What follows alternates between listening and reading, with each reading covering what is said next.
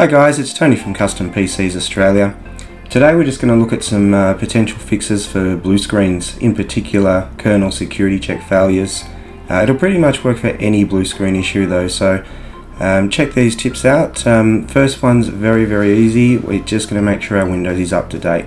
So choose check for updates.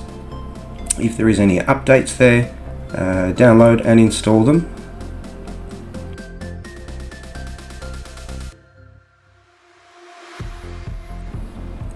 So this next one here, we're going to have a look at the optional Windows updates. So follow the same steps as you did before. This time we're just going to go into the optional updates area, and we're just going to see if there's anything available there. If there is, just tick them both and then just choose download and install.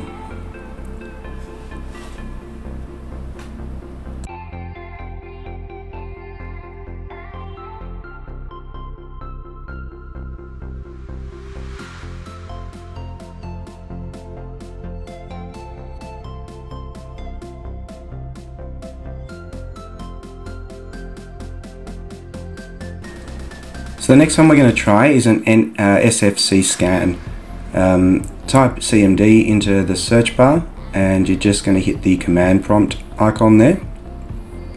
Now once you've done that, click in the area there and then type in what you see on the screen. Once you've done that, all you have to do is press enter. This will take a little while, but it's going to look for things to repair.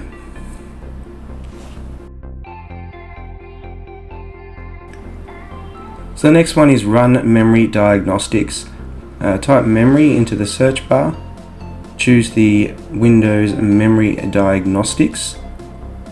From there, choose restart now and the computer is going to try and fix itself for you.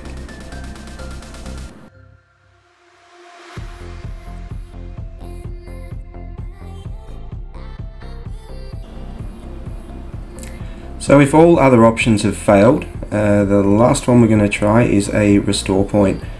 So type restore into the search bar there.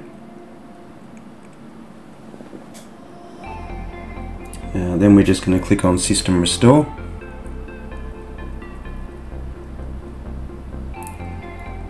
Choose next. Now you should see a list of restore points here. We're looking for one that will be prior to the issues that you're having arising. If you can find a suitable one there, click on next and your computer will restore itself back to that point in time. Hopefully one of these fixes has done the trick and your blue screens are a thing of the past. For more computer tips and tricks, like and subscribe, be really helpful. Thank you, see you in the next one.